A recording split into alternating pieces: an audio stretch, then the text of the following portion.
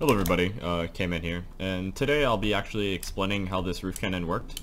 I'll explain the mechanics and how I used the spigot, patch in order to roof cannon again. I'll explain all that stuff now, but before I do that, I'm going to show you that it works again. I'm not at 255 right now, I don't think, so let me go to this version over here. This version I believe is at sky limit. You see, if you try to place blocks, it doesn't work. If you place a dispenser here, put some TNT inside and light off, the TNT should despawn. Oops, I can't place it above. Yeah, it despawns right away. That's because it's at sky limit and I have the patch on. So when I fire this little cannon here, it should just stack the sand. I mean, it should hybrid as well, but I'm not too into that. Actually, yeah, it should hybrid because I have TNT in there as well. And I'll explain how it works on the other version. Yeah, see, it works. Alright, cool. So anyway, let me explain how this works. So, let me explain each part, and then I'll explain the mechanics of it working. So, from the button, we have a few things that activate. First, we have these boosters here, which will launch that piece of sand up and that piece of TNT up. We have a booster here that'll power this TNT that'll get aligned a certain direction to shoot this TNT up in a 0 game ticket, so tunnel affect it up to the top. And we have this piston up here. So these pistons right here are the main components of the cannon, to reason why it works. So as you can see from this list here, I'm going to go through a few things. So this is the order of updates in Minecraft. So at the top you have the packets, blah blah blah blah, and we go to the tick scheduler. Now this has to do with repeaters, delay, chunks, etc. This also has to do with anything in redstone pretty much, like pistons, stuff like that. And then all the way down here, we have the update and load entities if unload dead. Unload if dead. Now that's your sand and your prime TNT, your falling sand blocks, etc. So you can see that this tick scheduler is above the the unload entities and load entities call. So it's above, so that means this is going to be processed first in the game before this gets processed down here. So if we go back to the game, what I'm doing is I'm shooting a piece of sand up in the same game tick as this explosion right here, so this tunnel effect. This piece of sand is going to get teleported from up here on the slab to right here, and then teleported up again with another piston push. So I'm calling the teleport method with a piston, so it's basically teleporting the entity to twice, and then I'm doing a move method with the TNT, which is going to be tunnel effect up here, and explode. Now this piece of sand is still an entity. It's an entity that is at 255.125. Now this piece of sand is above sky limit, but you're asking why doesn't it clear?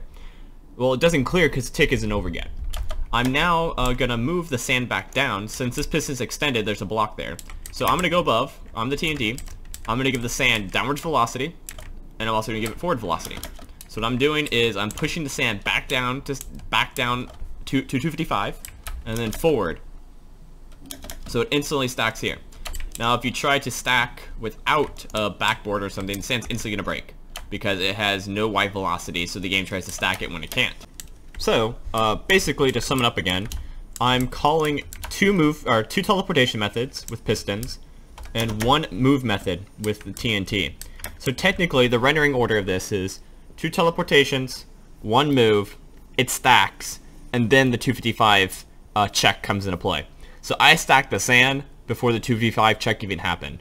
So that sand and that TNT is already away from 255 to be cleared. So it never is cleared.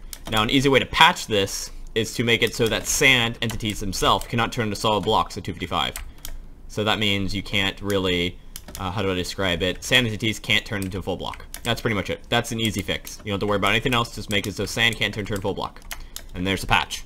I mean, servers like Oki, where I told AbiOG and stuff like that, they have it patched, which is a simple fix. So basically, that's the cannon. I can show you other versions of the cannon too. So let's go to another one. Roof 3.